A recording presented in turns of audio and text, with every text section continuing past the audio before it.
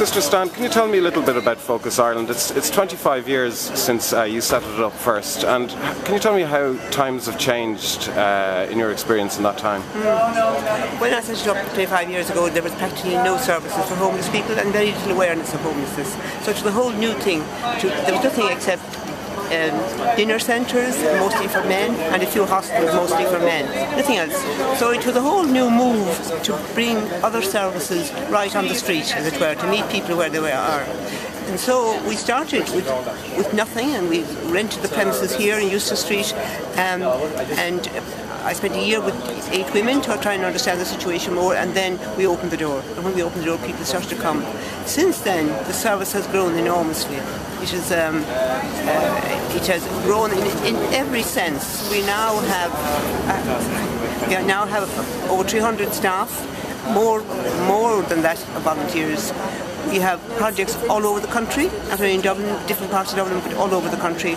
And we house about 600 people, and we deal with people every day. So we deal with about 5,000 people every year. So the organisation has grown and developed and has got deeper, and with a deeper understanding of homelessness. So that part is great. However, the situation is not any easier than what it was 25 years ago. There are actually more people homeless. There are more people in housing waiting lists.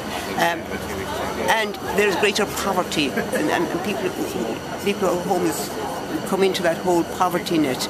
So the situation is worse, the challenge is harder, and now with this economic recession, it is actually harder than even it was in the 80s. So it is a tough battle, but we're there, and we're there as a strong organisation.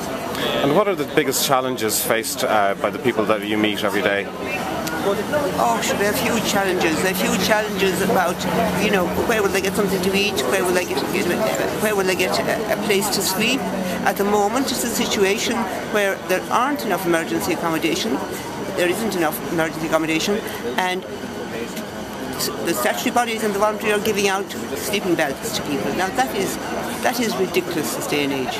So that's a huge challenge. So people who are out there are saying, look, does anybody care? Does anybody care whether I'm hungry or not? Does anybody care whether I have a house or not? Does anybody care if I die tonight? So that's the way they live their lives. So I suppose what we're trying to do is really reach out to them with our outreach workers on the street, reach out to them through the coffee shop here in Eustace Street, through John Glen West, which we opened just last week, where we have a continuation of this work in the evening up to 8 o'clock, and through our support in housing and through our housing. So I think we're very much bringing the whole situation to where people are, and it's working really well, but we really would be saying to the government, look, you need to look at the housing. You need to look at the homeless long-term housing.